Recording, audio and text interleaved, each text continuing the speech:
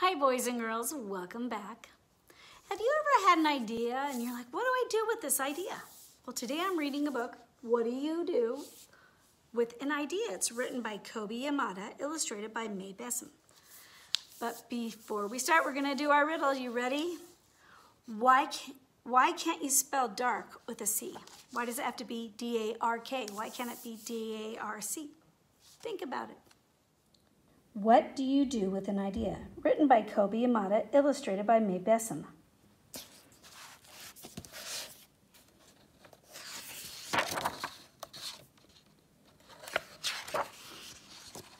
One day I had an idea. Where did it come from? Why is it here, I wondered. What do you do with an idea? So that's the idea. It just represents the idea. At first, I didn't think much of it. It seemed kind of strange and fragile. I didn't know what to do with it, so I just walked away from it. I acted like it didn't belong to me.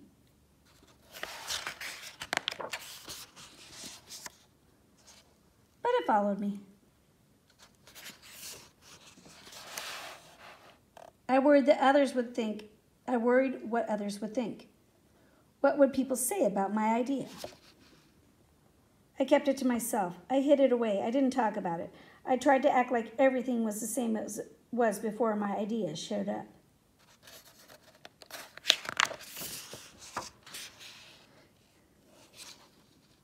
But there was something magical about my idea, I had to admit. I felt better and happier when it was around.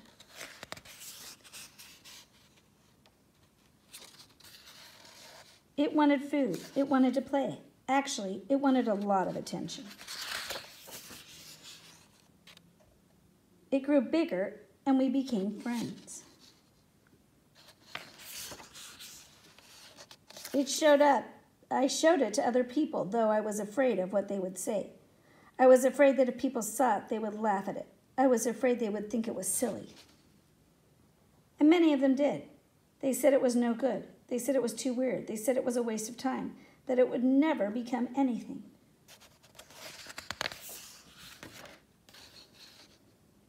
At first, I believed them. I actually thought about giving up on my idea.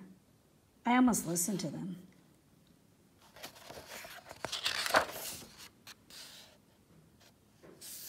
But then I realized, what do they really know? This is my idea, I thought. No one knows it like I do. And it's okay if it's different and weird and maybe a little crazy. I decided to protect it, to care for it. It felt good. I worked with it. I played with it. But most of all, I gave it my attention.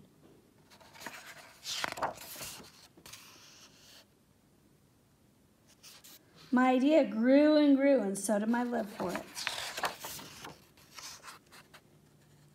I built it a new house, one with an open roof where it could look up at the stars, a place where it could be safe to dream.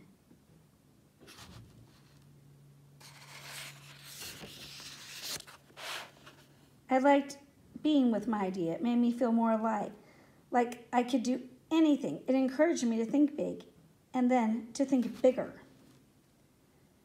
It shared secrets with me. It showed me how to walk on my hands because it said it's good to have the ability to see things differently. I couldn't imagine my life without it. Then one day something amazing happened. My idea changed right before my very eyes. It spread its wings and took flight and burst into the sky.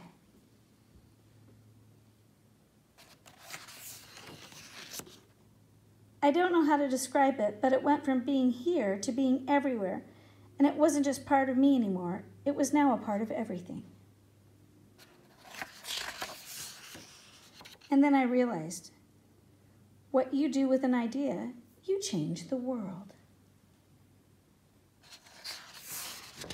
And that's the end. That's an amazing book. What do you do with an idea? Don't worry if people laugh at you. They laughed at this one. Why doesn't it exactly tell you what the idea is?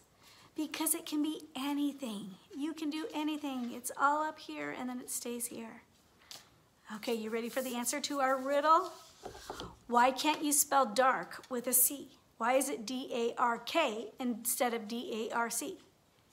Because you can't see in the dark, sillies. I miss you.